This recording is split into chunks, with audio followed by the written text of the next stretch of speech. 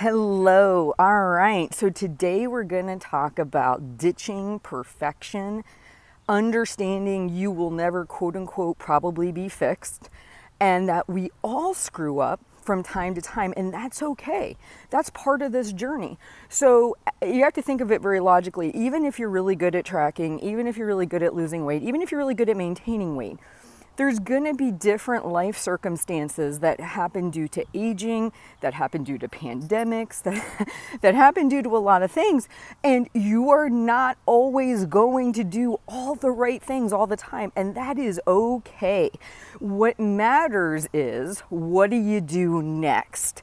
And the reason I want to have this conversation is because last night, I probably overate by at least 500 calories. I had bread that I didn't plan on, butter that I didn't plan on, pancakes that I didn't plan on, and I was up 4 pounds on the scale today. Did I do the things that I had laid out on paper to do yesterday? No, I'm freaking human, and so are you. And that's the thing. It's like, you're gonna make mistakes. You're gonna have slip-ups. You're gonna be 8 years out of maintaining, and you're still gonna do those things. And what I want to encourage you to do is, if you let go of the judgment, if you say, you know, Heather, you're human, you're going to make mistakes, put your name in there, by the way, not my name. You're human, you're going to make mistakes. And it's less important, did you do everything correctly every moment of every day, but did you course correct? Hear me on that.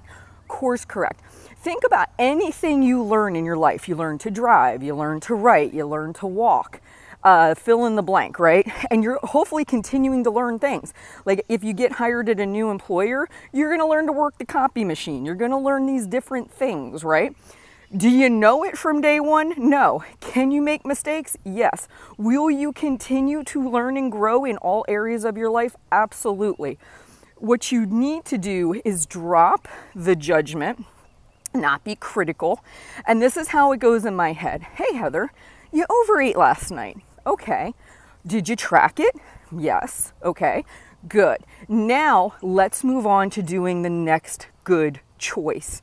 Let's move on to eating your next regular meal. Let's move on to taking that nighttime walk. Let's go on to the next good choice. That's where your control is.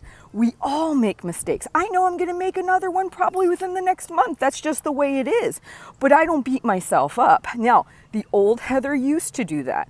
She used to be very judgmental. She used to think that she should have everything figured out. She should never make a mistake. And when she did, she had so much judgment around it that and felt so much shame that she would continue those behaviors on into the day, into the week. I mean, I could easily gain quite a bit of weight through a course of a week because I thought I had messed up and that I ultimately had to live at this level of perfection that I didn't see as being attainable, and I would self-sabotage. And what I'm here to tell you is that level of perfection that you're striving for, to eat all the clean, healthy food, to never overeat your calories, to never potentially binge, all of that belief is what's holding you back, not the mistake itself. If you allow the mistake to happen, oh, I overate last night. I am up on the scale today. Okay, great. What can I do today to course correct? Hear me say that, course correct. What does course correct mean? Yes, you had an off moment. Now you get back on. And honestly, that's how I've maintained my weight all this time. That's how I lost my weight. I finally ditched this idea of I had to be perfect.